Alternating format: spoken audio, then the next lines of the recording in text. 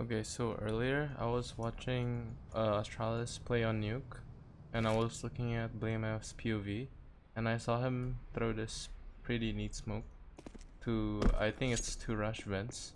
So the first thing he did was actually run up here and he started breaking the windows over there, but I think he broke all of it, or the other lineups. But I think all you need to do is you break the window on the right side over here, then he gets to this corner. Then he basically lines it up kind of weirdly, but how I see it was, I see this light lamp here, and then I see these lines. I see this is the first line to the right, and this is the second line. So this light, and then right.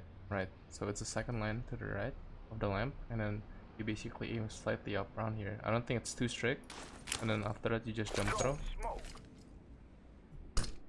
And then it should land in front of vents, like just like that, and there are like no gaps so that the TPs can see. I think this lineup will also be good if you add like a molly on top of hut, just like this, and a flash to go on top of it, and that should be a really nice just vent rush, honestly. Hopefully this was insightful, and thanks for watching.